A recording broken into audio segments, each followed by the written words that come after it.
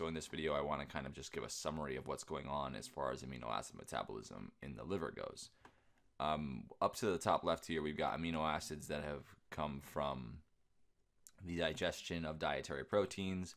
And before we can actually oxidize them for energy, we have to remove their amino groups and turn them into their alpha keto acid counterparts. And that happens via transamination catalyzed by aminotransferases or transaminases. And of course, that requires starting with alpha ketoglutarate, and the amino group ends up being attached to alpha ketoglutarate and collecting on glutamate. And so once we have these alpha keto acids, we can oxidize them for energy.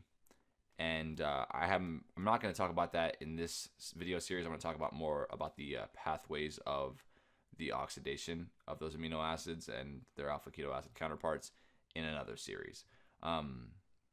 I won't really talk about that here. The point here, though, is just sort of the overview. You'll notice that a bunch of arrows end up pointing at this glutamate here, and we'll see why in just a second. Let's see where the glutamates are coming from elsewhere. So up here to the top right, we've got another transamination reaction, the alanine aminotransferase reaction. Of course, the amino group attaching to this alpha ketoglutarate to produce glutamate is coming from alanine, and that alanine, of course, is coming from the muscle tissue. And that's an aminotransferase catalyzing that, specifically alanine aminotransferase.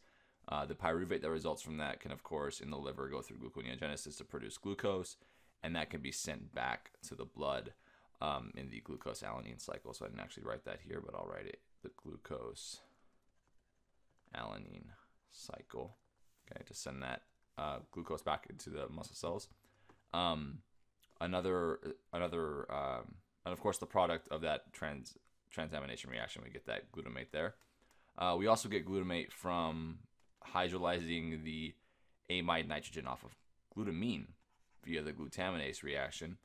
And that glutamine is coming from a bunch of extrahepatic tissues, which of course are just tissues other than the liver. So we're going to hydrolyze off that amide nitrogen, and that'll be freed up as an ammonia and then glutamate. Now, of course, that glutamate is basically carrying that nitrogen, and so oxidative deamination, NAD plus or NADP plus, glutamate dehydrogenase reaction gives us some NADH or NADPH, and that free ammonium ion, which of course can be detoxified in the urea cycle to give urea, which can be safely excreted. Okay, so that's kind of what's going on here. A bunch of nitrogen is collecting here and being freed up here to be detoxified. And this is all really to get these amino acids into their alpha keto acids, which of course can be oxidized for energy. Okay, and again, we'll see that in a different series of videos. Anyway, I hope that video was helpful to kind of put this all together in one big picture.